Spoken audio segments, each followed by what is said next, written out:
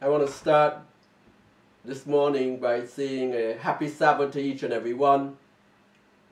It is truly a pleasure that God can create the required technology for circumstances like those in which the world finds itself in today, where we are not able to gather as easily as we would like to. However, we are still blessed with being able to fellowship together through the mechanisms of technological discoveries that God has made available to man. I want to do a subject this morning which I consider to be very important. The subject stems from many different presentations that I have seen made in recent times concerning people being encouraged to flee. Flee because the son-in-law is coming. Flee to the mountains. Flee out of the cities. Just get somewhere where it is nice and solitary and secluded because the judgments of God are coming and the judgments of men are coming even more speedily. Well, the subject I'm going to deal with really addresses whether or not now is the time for us to flee to the mountains. Whether or not the Lord is telling everyone at this point that we've got to get out of all the cities, big or small, doesn't matter. Just get somewhere and be in a position where you can be safe, because everything is going to be coming down on us, including Jacob's time of trouble. And it is promoted by most people as being something that is entirely and really imminent, as though it's going to happen in the next few days or weeks. So we've got to move right now.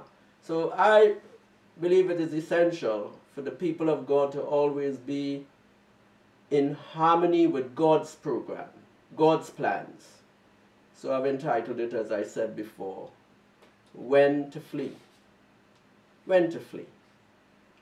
I want us to open our Bibles to the book of Luke, Luke chapter 21, as we consider the subject of when to flee. Luke chapter 21, and we're going to look at verse 20 to 22.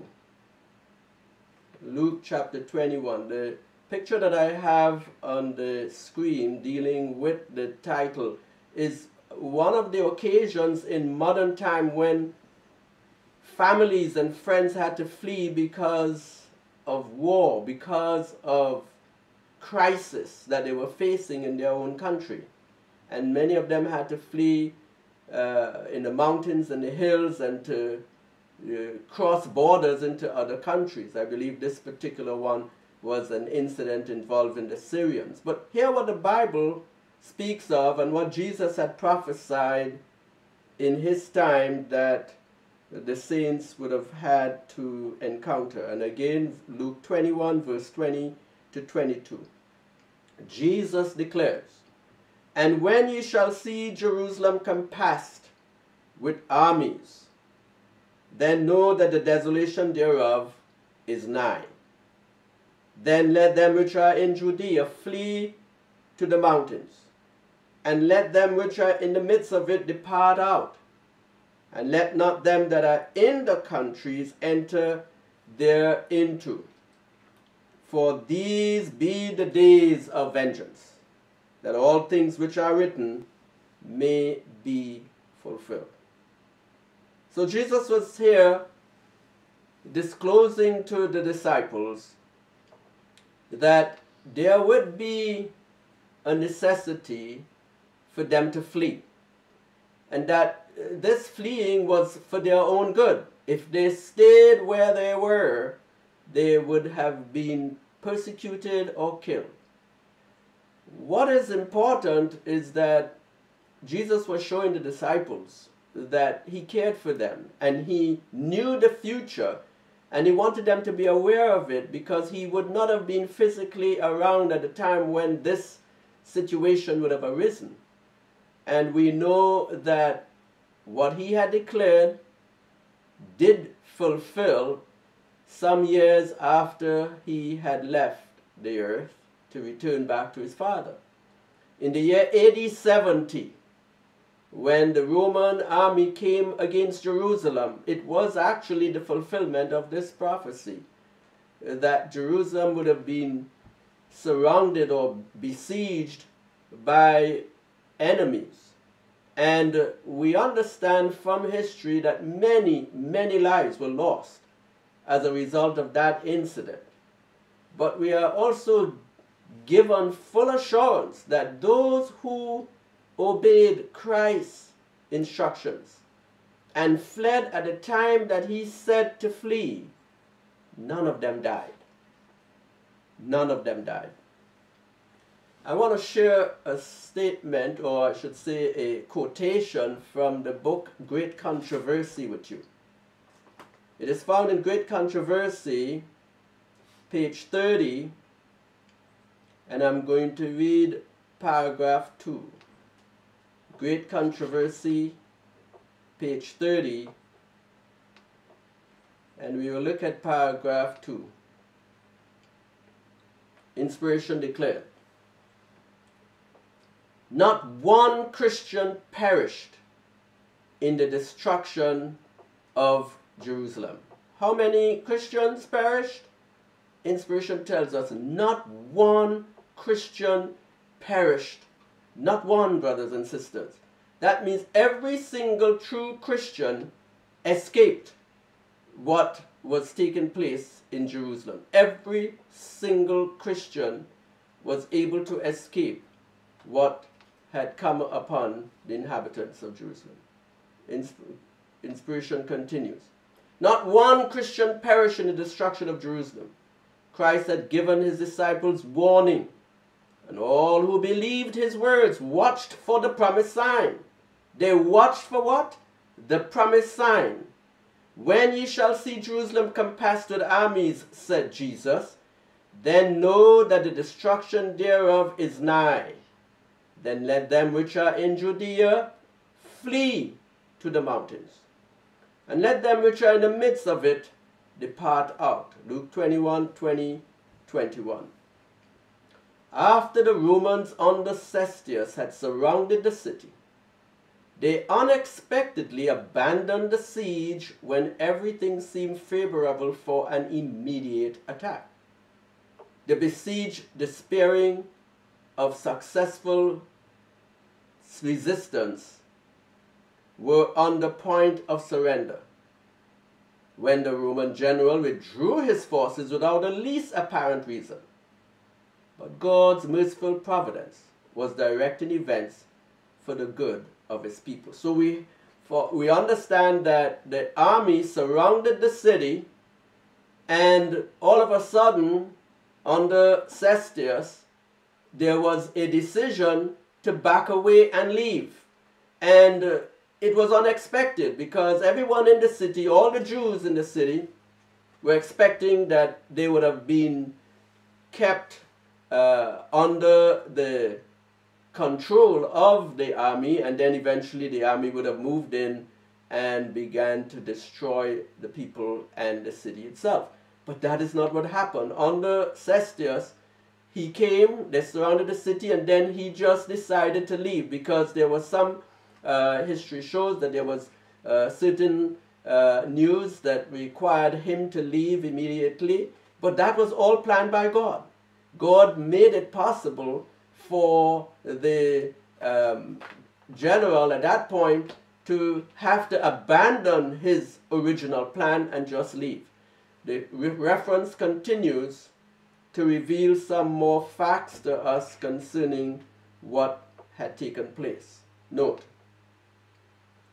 the promised sign had been given to the waiting Christians, and now an opportunity was offered for all who would to obey the Savior's warning.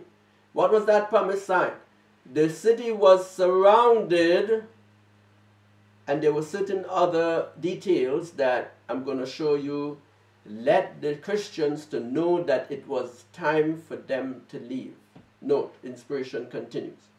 The promised sign had been given to the waiting Christians, and now an opportunity was offered for all who would to obey the Savior's warning. Events were so overruled that neither Jews nor Romans should hinder the flight of the Christians. So the Lord overruled circumstances in such a way that whether you were a Jew or you were a pagan, you would not have in any way interfered with the Christians being able to get away. God had designed it that his people will not be hindered or stopped. Note, upon the retreat of Cestius, the Jews sallying from Jerusalem pursued after his retiring army. And while both forces were thus fully engaged, the Christians had an opportunity to leave the city.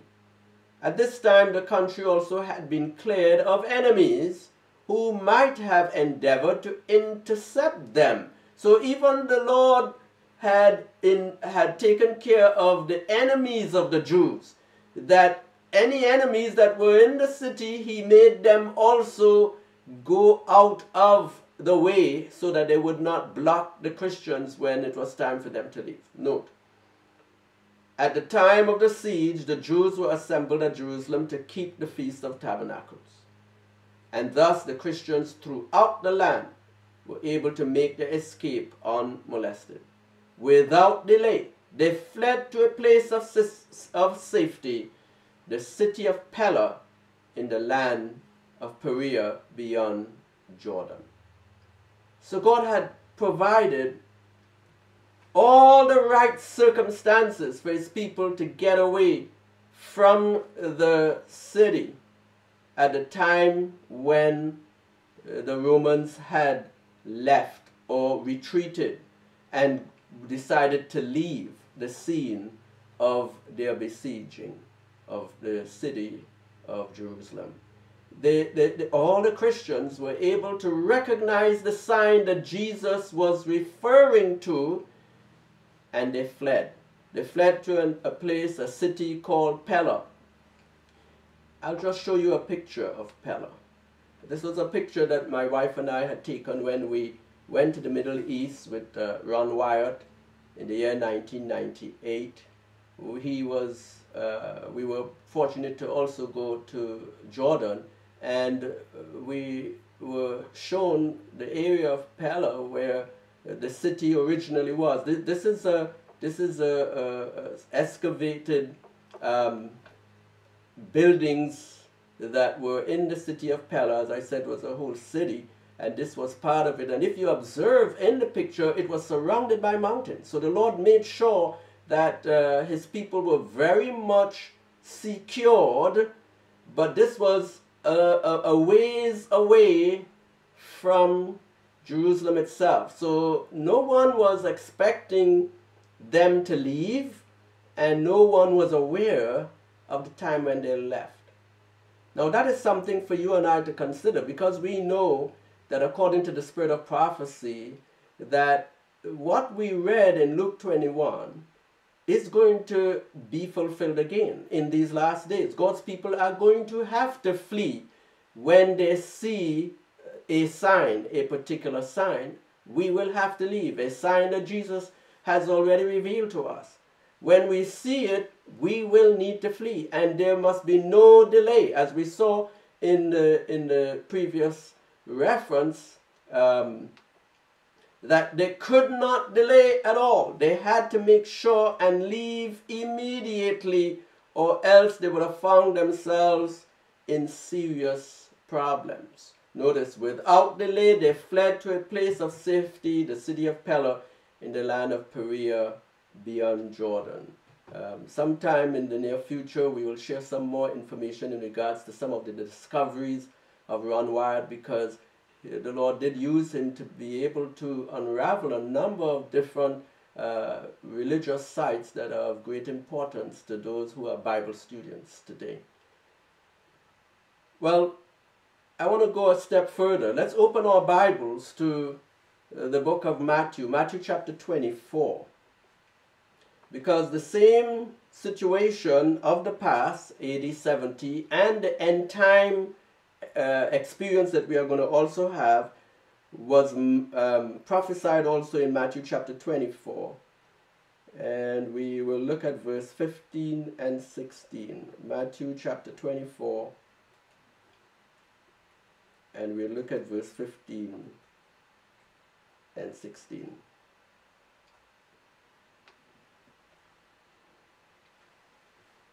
Jesus again declared in the words this time of Matthew, "When you therefore shall see the abomination of desolation spoken of by Daniel the prophet stand in the holy place, whoso readeth, let him understand.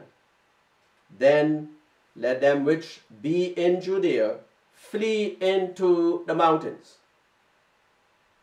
Now this is the scripture that most people make reference to today, which has to do with the abomination of desolation, and the fact that Jesus' instruction was to flee to the mountains, just as the Christians did when they fled to the city of Pella in the mountains, a little distance away from Jerusalem. The fact that God had provided a place, a solitary place, where the saints could have been secure, gives us hope, because we know that the Lord will also provide solitary places for those who are going to have to flee in these last days when the appointed time shall come.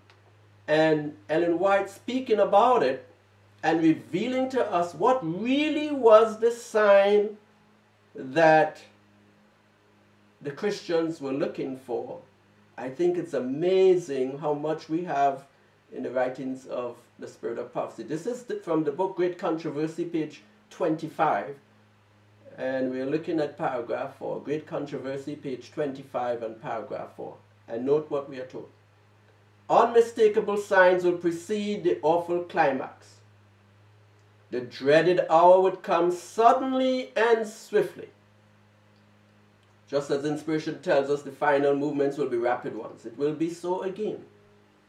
And the Savior warned his followers, "When you therefore shall see the abomination of desolation spoken of by Daniel the prophet stand in the holy place, whoso readeth, let him understand. Then let them which be in Judea flee into the mountains." Matthew 24, 15, 16, and making reference also to Luke 21, 20 and 21 that we just read earlier. When the idolatrous standards of the Romans should be set up in the holy ground, which extended some furlongs outside the city walls, then the followers of Christ were to find safety in flight. When the warning sign should be seen, those who would escape must make no delay. Brothers and sisters, observe what Ellen White revealed to us was indeed the abomination of desolation in that day. The question has to be asked, according to all the different things that we are hearing and have heard over the years from others, what really was the abomination of desolation? Was it the Roman army itself, or was it the idolatrous standards that they had planted in the ground when they began to surround the city? Now, what really are the standards? The standards that the Romans used to use were their flags or their banners or their insignias or those different emblems that they may have utilized in times past to represent the different legions, Roman military groups that were sent out from time to time to carry out different military missions. Each legion had its own insignia, its own standards, or its own banners. And these banners were their sign or their mark of who it is they were, and they even at times had symbols or emblems of the gods that they worshipped. So could you imagine a Jew seeing these idolatrous standards planted on holy ground? It wasn't just the Romans, it wasn't just the people, but the fact that each of those standards may have had an idol printed on it, an emblem of some false god that they had honored, being planted on holy ground. It was, according to Ellen White, viewed as an abomination in the eyes of the Jewish people. So, how is this going to be applied today?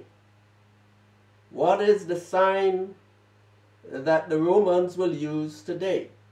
Is it just the Romans that represent the abomination?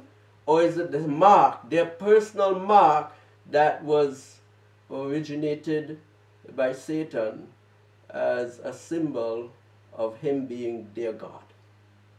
Note what we are told in, as we have read in this reference. Ellen White clearly states, and I go back to Great Controversy 25 and paragraph 4, when the idolatrous standards of the Romans should be set up in the holy ground. When what? The idolatrous standards of the Romans. When that was set up in the holy ground, which extended some furlongs outside the city walls, then the followers of Christ were to find safety in flight. So they were not supposed to flee just because they saw the Romans. But once the Romans put down their standards, because once they put down those standards, they are saying, we are here to occupy your city. And that means we are here in the name of our gods. These gods was an abomination to come and be set up on holy ground, because they were all basically idols. That is what the Christians had to look for. A mark that was representing a false god. And once they saw that mark, they fled. And as we read earlier on, the servant of the Lord told us, not one Christian who took heed to the warning of Christ perished. Not one. All of them, every single true Christian, escaped. I want to share another reference. This time it's found in volume 5 of the Spirit of Prophecy, reading from page 464 and paragraph 3. Testimonies to the Church, volume 5, page 464 and paragraph 3. We read as follows. It is no time now for God's people to be fixing their affections or laying up their treasure in the world. The time is not far distant when, like the early disciples, we shall be forced to seek a refuge in desolate and solitary places. As the siege of Jerusalem by the Roman armies was the signal for flight to the Judean Christians, so the assumption of power on the part of our nation in the decree enforcing the papal Sabbath will be a warning to us. It will then be time to leave the large cities, preparatory to leaving the smaller ones for the retired homes in secluded places among the mountains. And now, instead of seeking expensive dwellings here, we should be preparing to move to a better country, even a heavenly. Instead of spending our means in self-gratification, we should be studying to economize. Every talent lent of God should be used to His glory in giving the warning to the world. God has a work for His co-laborers to do in the cities. Our mission must be sustained. New missions must be opened. To carry forward this work successfully will require no small outlay. Houses of worship are needed where the people may be invited to hear the truths for this time. For this very purpose, God has entrusted a capital to his stewards. Let not your property be tied up in worldly enterprises, so that this work shall be hindered. Get your means where you can handle it for the benefit of the cause of God. Send your treasures before you into heaven. I'm going to come back to that part of the reference, but let's first of all consider what we were told in the first part of the same reference. Inspiration is now showing us what is the mark or the sign that God's people have to look for in these last days. We already saw that the mark or the sign or insignia were the idolatrous standards or banners of the Roman soldiers. The fact that they came and surrounded the city was step number one. That was the beginning of the warning. But once they laid down those standards in the ground, it showed that they came to plant their God on holy ground, or in Jerusalem, where God's people were residing. Now, I'm sure that prior to that event, Romans came and left. They came and moved around because, remember, the Jews were under the Roman rule. So they saw Roman legions from time to time, especially when you had certain uprisings, when certain Jews who ended up fighting against the Romans had to be beaten down. Roman legions moved in. They came in. But they did not necessarily plant their standards in Jerusalem on those occasions. But on this occasion, they did. They made sure that the Jews got the message that they were taking control and bringing in their false gods for them to be subjected to. And that was the sign. Inspiration is now revealing to us what is our sign in these last days, and it's not a whole lot different. The assumption of power on the part of our nation. So here in the United States, there will be an assumption of power. And when you use the word assumption, you're talking about taking over something or beginning something, taking, having a start or beginning to take, to put something into operation, assuming something. When the United States government begins by introducing the decree enforcing the papal Sabbath, that will be our warning. And it is not until we see the Sunday law enforced in our nation, enforced, it is urged, and in the process of its being urged, then there's going to be legislating of the law, and then it will be enforced initially with fines and then imprisonment. This, once we get those signs, once we see that the Sunday law is being not just urged or promoted, but it is being planted into the nation through legislation, as well as through their putting certain penalties attached to it, that those who disobey, they are going to be fined a certain amount of money, or they are going to be imprisoned for a certain amount of time. Once we see that is introduced here in the United States, then we know it is the sign that Jesus is telling us we need to look for, because basically what we are looking at is the mark of the beast.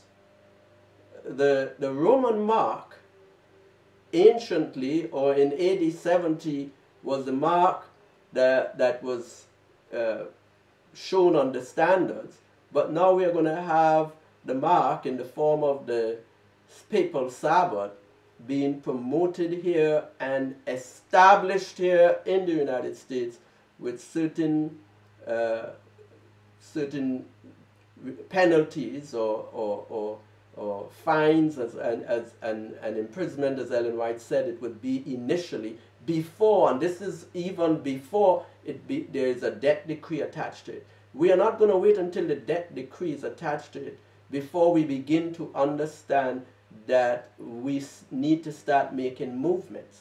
But Ellen White tells us what movements we need to make when it is initially enforced through fines and imprisonment. Notice what she says here. It will then be time to leave what?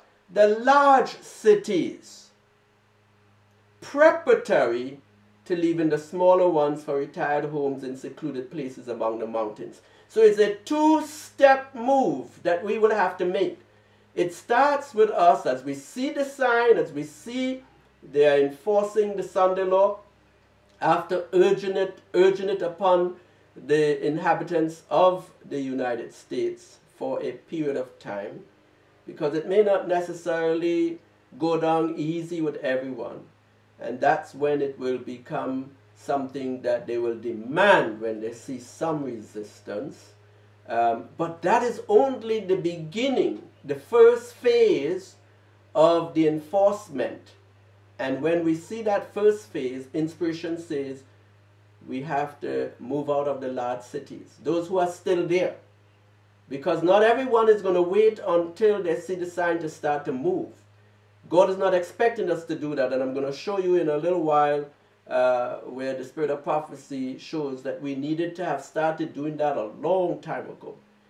But in general, those who are still, those Christians that is, those Seventh-day Adventist Christians, or those who accept the true Sabbath, when we see the first phase, that's the sign for us. If we are still in any of the large cities, we need to leave them and go, according to Ellen White, to smaller ones to prepare for when it is time to go to the mountains. So we don't go to the mountains right away when the Sunday law is initially enforced. We don't run to the mountains right away. So these people who are telling us we have to start fleeing just because they're seeing more government control taking place in this land, that's not what inspiration is telling us. It's supposed to be our steps. We are supposed to be moving out of the large cities first. That's the first step. After seeing the signs, those who are still there need to move. They cannot delay anymore, and they need to move to the smaller cities in preparation for when the Lord says it is time for us to move to the mountains.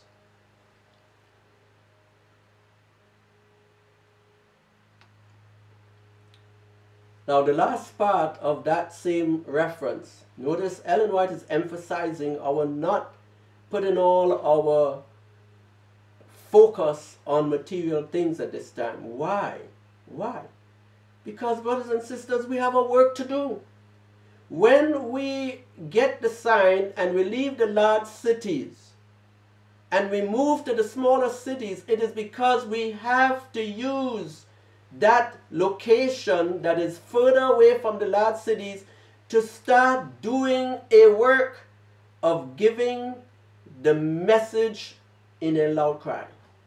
So between our moving from the large cities to our moving to the smaller cities and then moving on to the mountains, before we could move on to the mountains, while we are in the smaller cities, we have to give the loud cry. Ellen White tells us that every talent lent of God should be used to his glory in giving the warning to the world. God has a work for his co-laborers to do in the cities.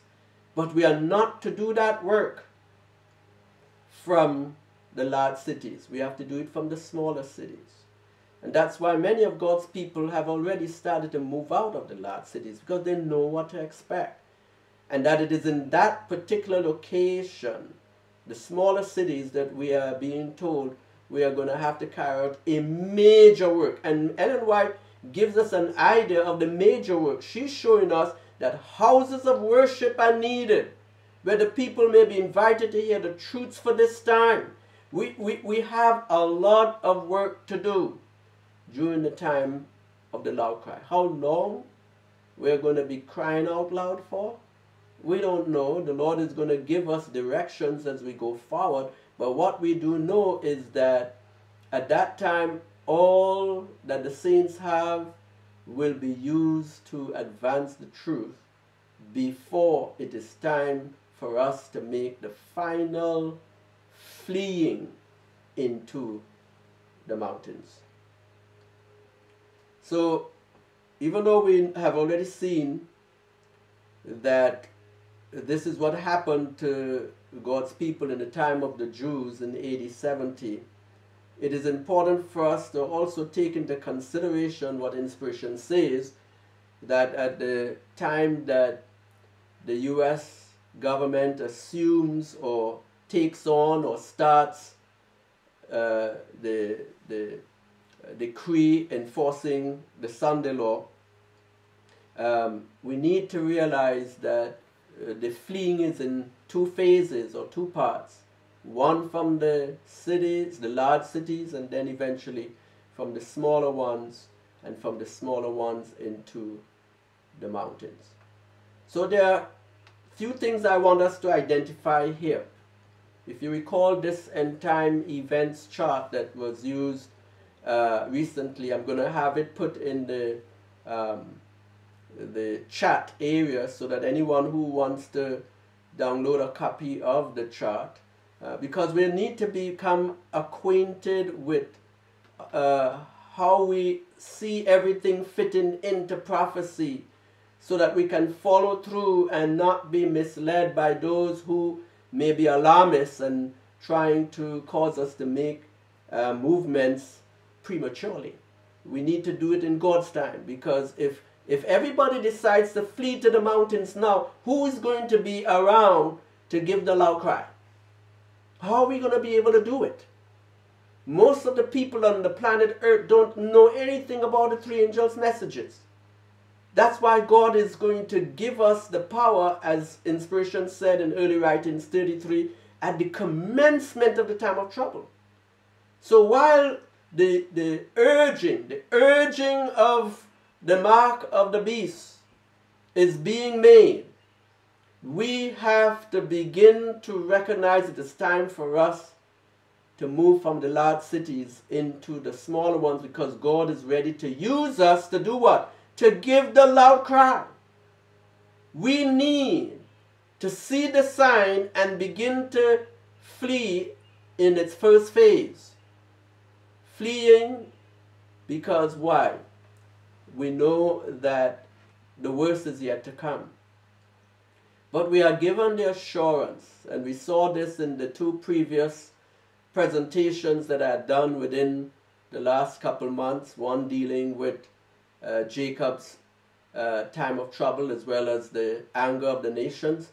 In both of these presentations, it was clear that at the time when the urging takes place, when the mark of the beast becomes a major item here in the United States, God is going to pour out His Spirit upon those who were preparing for it, and He's going to send them to proclaim the loud cry. So yes, we are going to first receive the latter rain. Once we see the trouble is beginning, we need to find ourselves like the early disciples, seeking the Lord earnestly for the outpouring. But we can't wait until we see the urging. We are living in a time when the enemy is doing everything to push the Sunday law, using the environment, using the different possibly viruses and everything else to be able to let people see we need to rest and we need to have the earth resting.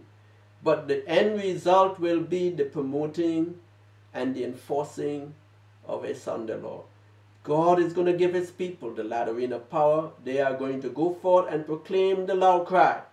And notice on the chart we have the abomination of desolation here, and that is the final manifestation of the abomination of desolation in the form of the mark of the beast, attaching to it a death decree. That's when God's people have to flee to the mountains.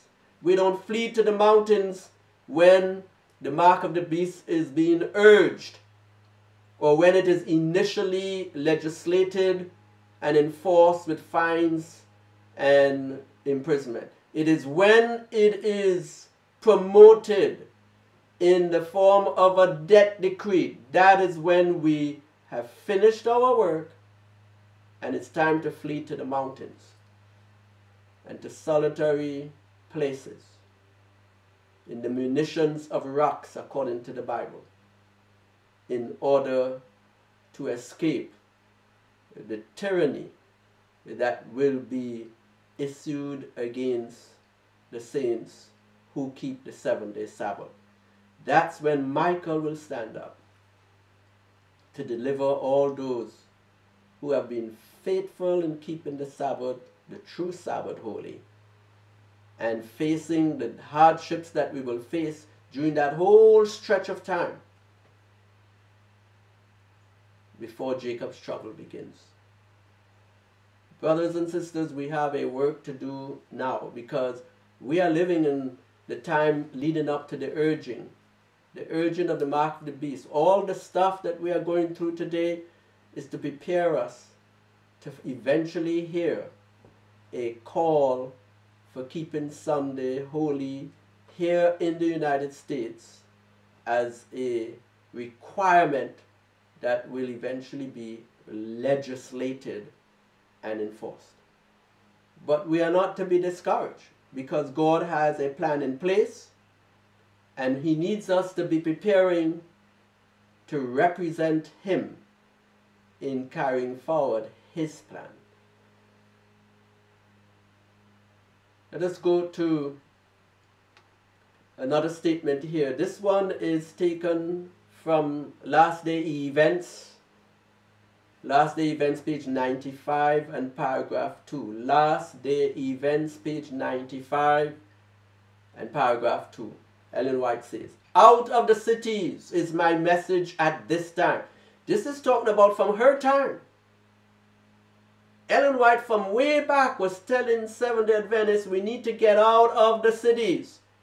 Now we understand from looking at the other references that she's talking about leaving the large cities to go to the smaller ones, preparatory or in preparation for our eventually having to flee to the mountains. But way back when, she was telling us we need to start leaving those large cities.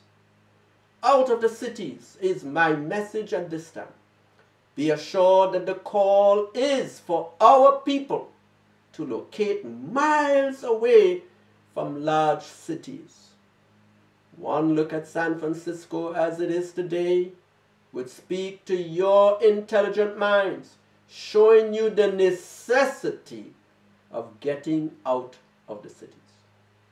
Brethren, there's a very interesting analogy, or I should say example, that Ellen White has often used in her writings for us to understand why it is God needs us to move out of the large cities and go into the countryside or where small cities are. She has often spoken about the experience of Enoch. And she tells us that we are going to have to do a work similar to Enoch.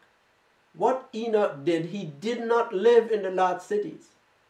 He lived in the countryside. That's the areas where you will have small cities, where you don't have a cluster, a large amount of people and hustling and bustling and entertainment, etc. He did that in order to carry out his work, the work that God had placed upon him. He would work between the country or the mountain areas or the areas where he lived at that time, because it was more mountainous, even in those small locations where people may have dwelt, than it is here today. But he worked between the large cities where the majority of the people were and where he lived in the country area. We have to do the same thing. When we move to the smaller cities, we need to find some little place where we would be able to still maybe have the opportunity for growing some food if possible.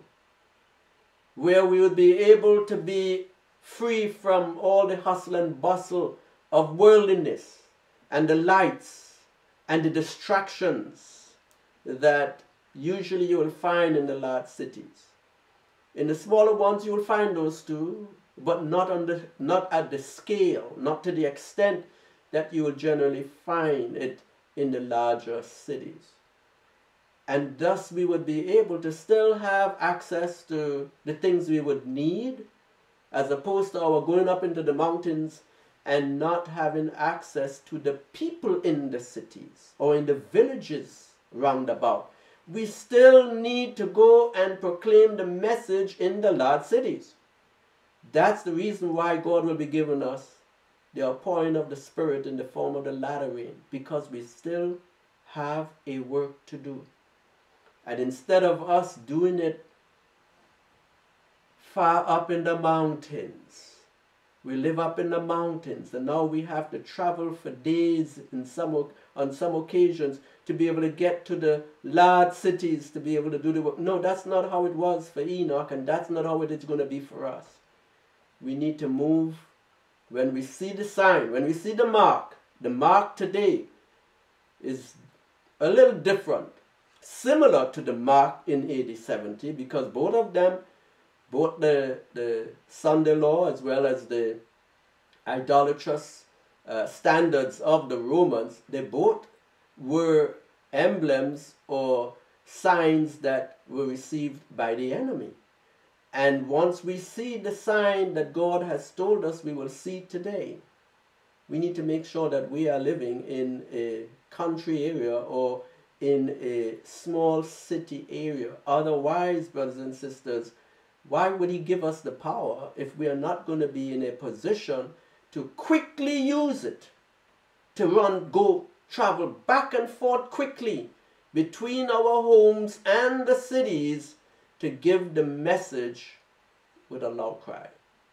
So God is going to make it convenient for us to be able to do our work as quickly as possible so that the end can finally come. Let's open our Bibles to the book of Isaiah chapter 33. Isaiah chapter 33.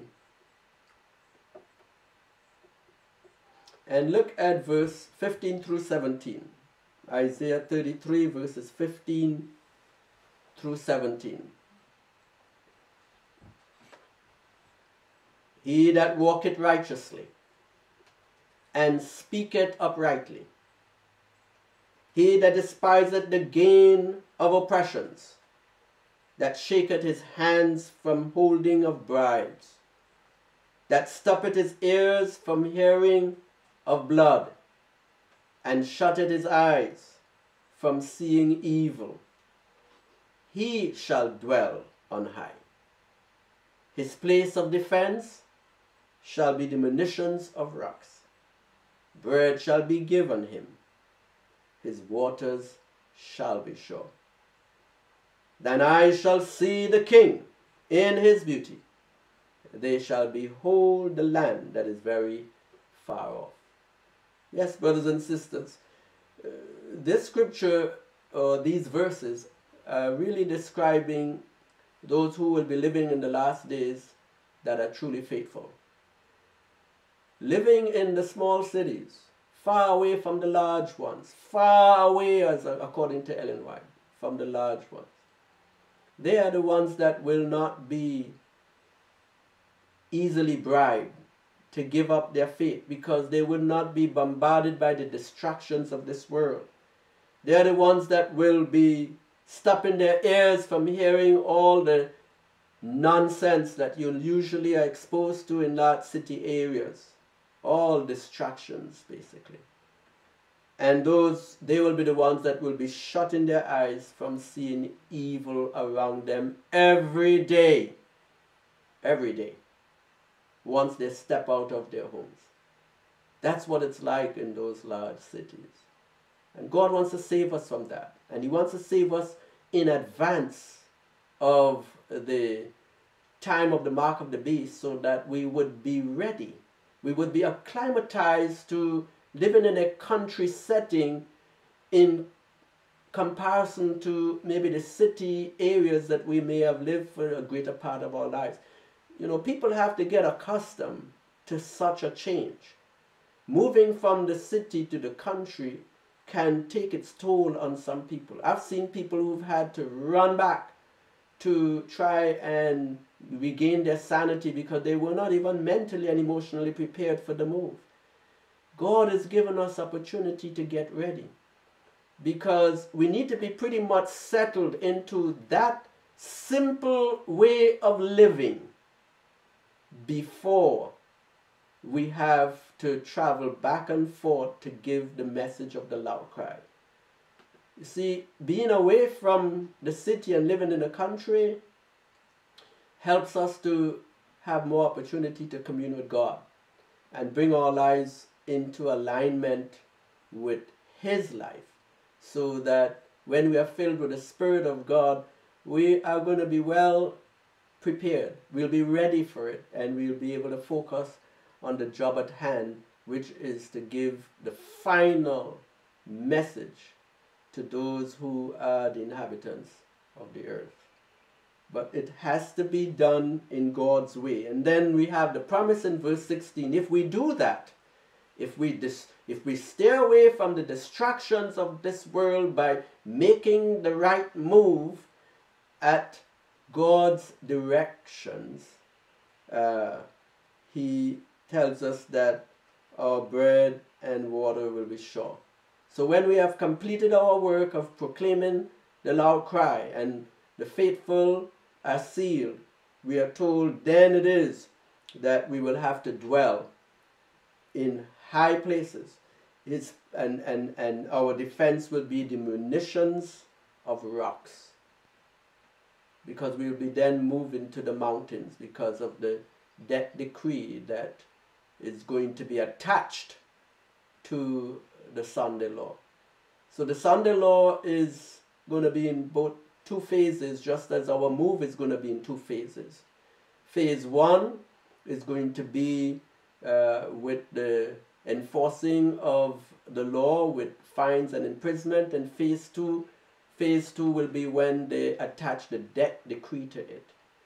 Our two phases of movement will be when we see the first sign of the Sunday law with the enforcement attached to it. Then we have to make sure we are out completely from the large cities, because God wants to take us where we will be able to prepare for the outpouring of the latter rain upon us.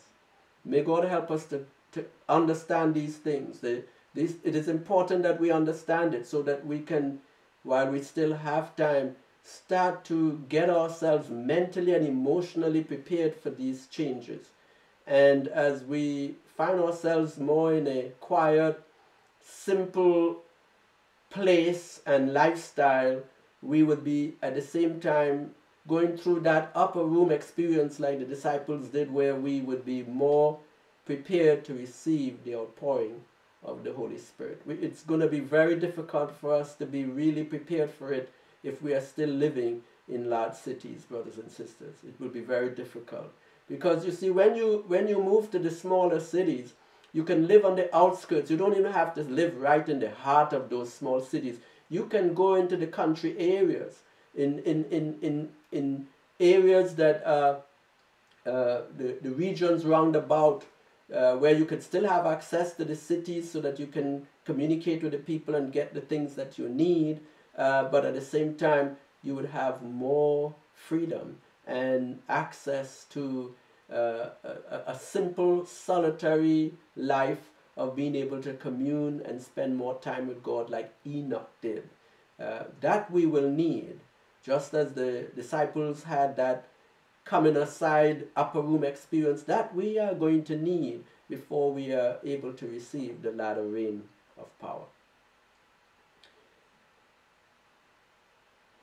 I want to remind us of something before I wrap up the message. And that is, remember what had happened in the time of Lot. When it was time for Lot to flee also, he nor his family were ready for the move. Not even Lot. if you go back and you read in Genesis 19, you'll see that the angel didn't only have to take a hold of Lot's daughters. He had to take a hold of Lot himself. Well, you know, let's open our Bibles. Let's go to Genesis 19. I'm going to try and get through this quickly. Genesis chapter 19. And look at verse 14 through 16. Genesis 19, verses 14 through 16. And Lot went out and spake unto his sons-in-law, which married his daughters, and said, Up, get you out of this place, for the Lord will destroy this city. But he seemed as one that mocked unto his sons-in-law. In other words, his sons-in-law were not true believers. Unfortunately, his daughters were not married to the right men. They were not prepared to make any move. Note verse 15, and when the morning arose, then the angels hastened Lot, saying, Arise, take thy wife and thy 2 daughters which are here. And notice, lest thou be consumed in iniquity of the city. And verse 16, and while he lingered, while who lingered? Lot. He lingered, dragging his feet. The men laid hold on his hand, and upon the hand of his wife, and upon the hand of his 2 daughters, the Lord being merciful unto him, and they brought him forth and set him without the city. So even Lot nearly didn't make it. Brothers and sisters, you and I cannot afford to drag our feet. If we understand the message today, we should not necessarily be living in large cities unless the Lord has directed us to still be there. If the Lord has told us that we have a work to do in the large cities and he allows us to live there, then that is between you and God. No one should judge you for it. But you better know it is really the Lord told you to be there, not your selfish pursuit after the things of this world. If that is the case, you need to flee. You need to make that first phase of fleeing a reality in your life and move out of that large city into a smaller city. Because at the time when the Sunday law is enforced here in the United States, when the first phase of the enforcement takes place, all the true saints will either be in the small cities or those that are still there because God may have permitted them or directed them to be there for the benefit of certain people. They are no longer going to stay around because they are going to obey the sign. They will understand the sign and they will obey it, and they too will flee to the smaller cities in preparation for the latter rain, so that they can give the loud cry before the end comes. We've got to give that event of AD 70 careful study and consideration, because it was indeed a warning. The sign, the establishing of those idolatrous standards was a sign that could not have been ignored, and you and I cannot ignore the sign of the enforcement of the Sunday law in this country when it happens. Do not do it, brothers and sisters. Do not ignore it. And those of us who know of it in advance, we need to start making our way out of the large cities unless the Lord tells us to stay for a reason that is not self-originated or self-centered. It has to be God, and we have to be absolutely sure it is God and not we ourselves that has us there. Or else, at the last minute, like the son-in-laws of Lot, we may not want to leave. We may not want to leave.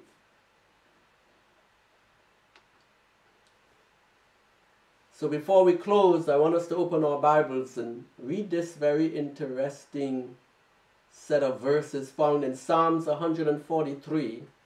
Psalms 143 and verse 8 and 9. Psalm 143 and look at verse 8 and 9. Hear what the psalmist David declared. Cause me to hear thy loving kindness in the morning, for in thee do I trust.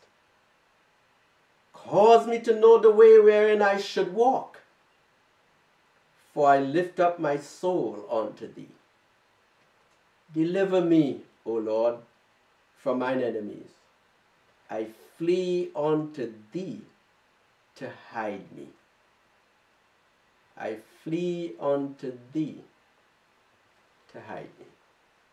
This is where we need to be fleeing right now. Before we make that flight to the smaller cities, or in preparation for the mountains, we need to flee to the Lord, because we need His guidance. We need His protection. We need to be assured that we know where He's leading us. Each and every one of us need to have a personal experience with the Lord today, not tomorrow. We need to start today. We need to commune with Him more than we have in the past. The Bible tells us we are supposed to be praying unceasingly. Pray without ceasing, we are told. Enoch understood it. And if we are to do a work similar to Enoch, then we have to have an experience like Enoch. We need to learn to walk with God moment by moment, not just at certain points in time in the day or in the night. No, moment by moment Enoch walked with God. We need to develop that desire, that joy of being in His presence all the time and looking to Him all the time. Then we can rest assured He will lead us. Notice what the psalmist had declared, that we need Him to guide us in regards to where we should walk. We need to know. And only He could tell us where to walk and when to walk there. And then we can rest assured that He will deliver us. But before He can do that, we need to flee to Him. And we need to flee to Him now. We know that the Lord is in the most holy place of the heavenly sanctuary today, listening to the prayers of His children as we call upon Him to prepare us, to fill us with the indwelling of His Holy Spirit, so that we can hear His still small voice, and that we can have the power and the strength to follow what we know is right. That doesn't come from human sources. That comes from the Lord alone. We are so thankful that He is of a loving kindness nature, that He's merciful and He is long-suffering, because then we can rest assured that He will never leave us nor forsake us, especially in light of the fact that we have troublous times ahead of us. But none of the saints should fear, because just the same way in which the Lord took care of the Christians in the initial experience of AD 70, that is an example for us, because He does not change. And He made sure that all the circumstances were right so that nobody could stop them from fleeing. Why? Because they were obedient to Him. And those Christians that were obedient to Him, not one of them perished. God will do the same for those who are obedient to Him today. So let us abide in Christ, brothers and sisters. Let us flee to Him every day. Let us flee to Him every day and all during the day for His divine presence and His divine strength, so that we can follow Him faithfully to the end. It is my prayer that each and every one will really take a hold of this message and have a clear understanding of when to flee, so that you will not be deceived by those who are panicking and who are alarmists and who are not rightly dividing the word of truth, and may cause some of God's people to miss out on one of the most wonderful experiences we could ever have. And that is following the Lord all the way, step by step, to the point that we could be endowed with His Spirit and work marvelously for Him in educating His children in the world before Jesus returns. God be with you, and may He help each and every one of us to be faithful to the end.